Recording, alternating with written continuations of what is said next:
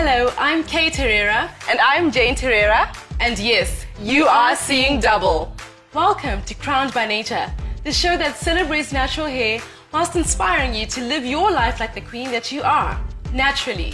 In every episode, you'll get to meet an incredible lineup of women with dazzling crowns on their heads and even more dazzling stories to keep you inspired and motivated for success. So, sit back, let your hair down. It's time for Crowned by Nature. Our very first guest is a truly exceptional young woman. She has the magical combination of having a voice for radio and a face for television. She is a media personality par excellence who boldly asks the hard questions on Capitalk FM and on her own television show, Ruvheneko. She is, of course, the immensely talented Ruvheneko Parirenyatwa. Ruvi, welcome to the show. Thanks for having me, Kay. That's quite an introduction there. Well, it's all true. Wow, thank you very much. I appreciate it. So first things first, is that your hair? Yes, ma'am. So can I touch it? Go for it. Well, what is your response to the "can I touch it" phenomenon? You know what? From a black person, it's a little bit offensive. I think that when you go on a natural hair journey and people see your hair the way it is, the first thing they'll be like is how, you know, even your hair, the way it's wrapped and tucked and, you know, styled. People will be like, you know, some people will even go to that extent. I'm like, that's really offensive. It's like me saying, are those your boobs? You know, like, sorry. And then can I touch them? You know what I mean? So I don't know. I think I understand it because it is such a fascinating thing for especially black Zimbabwean women to go natural and be able to take care of their hair and get it strong and healthy. So I can understand. Okay. Yeah.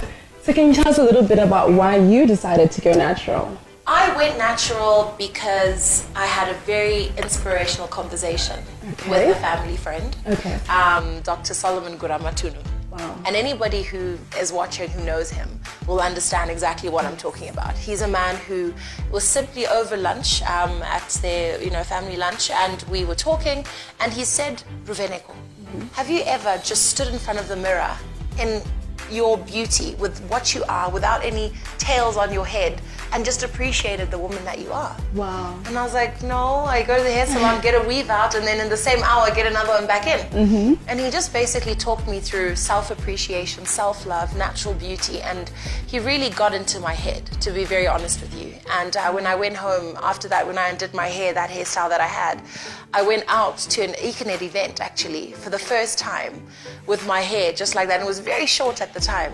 And I got so many compliments, people being like, wow, you know, you're rocking your natural hair, oh, is this you, you know?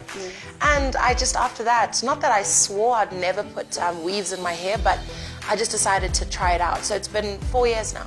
Wow, that's amazing. 4 years. And Dr. Guramatuni, what kind of a doctor is he? He's an eye doctor, believe it or not. Okay. He's one of the very few ophthalmologists we have in the country. I think he's the only one, if not, there's one or two. But he's not even a hair anything, but he just... It does make sense though. If he's an eye doctor, he helps people see better, and he helps you see how beautiful your natural hair is. Actually, there is some depth in that. You know, he opened my eyes. Yes. Yeah, no, definitely. So he was definitely key in that. And then I think also just influence. I've got one of my best friends is also keen on natural hair as well. She started transitioning, I think, a little while before me. And I thought she was crazy. So I think I just had it around me, and then a lot of supportive people that are on that journey, and it made it a bit easier. Wow, that's amazing. Yeah.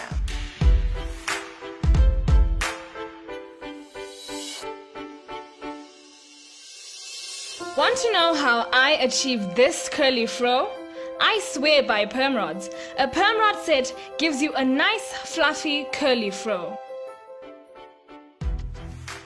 When you look at the natural hair, there's also this debate about natural hair versus weaves. But is it one or the other?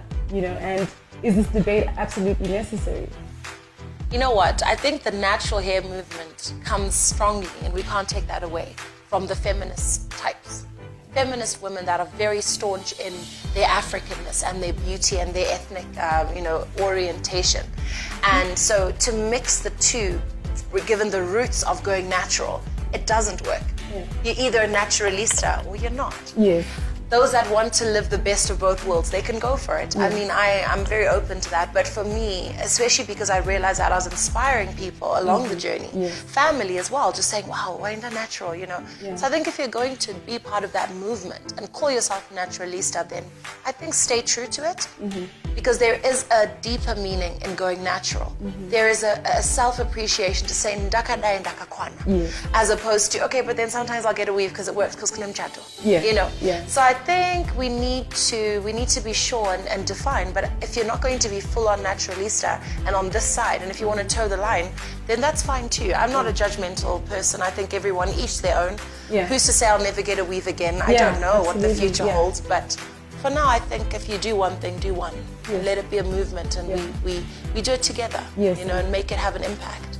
True. And as women, we should support each other. Exactly. Acceptance is also part of it, I think. And of course, you are slaying in your career. You are a queen. Wow. So do you have any tips for our viewers on how they too can be queens in their own chosen domain? I think that's exactly it. Your question is the answer. Okay. Find your own chosen domain. I find that, you know, I was just at the UZ now, and it's orientation week. So these two girls came running after me, Ruby, oh, you know, we love you, great, I want to be like you. And I'm like, okay, that's fine, but are you talented in this? How can I help? I can mentor. I definitely can. I've got a mentorship program. But for me, it's about finding that, again, back to how spiritual I can be and how spiritual I am. It is answering to your call. Everybody has that call. You can go to school to study certain things. You can go study to be an accountant. You can maybe do the accounting job for 4 years. But at some point, that light is going to dim within you, and you're not going to perform to where you're supposed to perform. And I think it is important for all of us. Some people die not knowing their purpose. And for me, that's the biggest tragedy.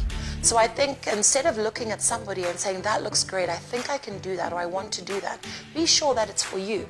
You know, before you waste your 10,000 hours doing something that's not part of what you're meant to do on this earth. That's true. You know, so I think there needs to be a lot more in terms of life skills training from a school level, ECD level, Jayo, from when you are in nursery school, up until that, just self-discovery, to know where your talents really are, where your passions are, where your strengths are.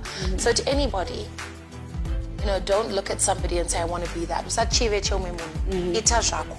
And if you do find it and you find mentors in that field, then that's great.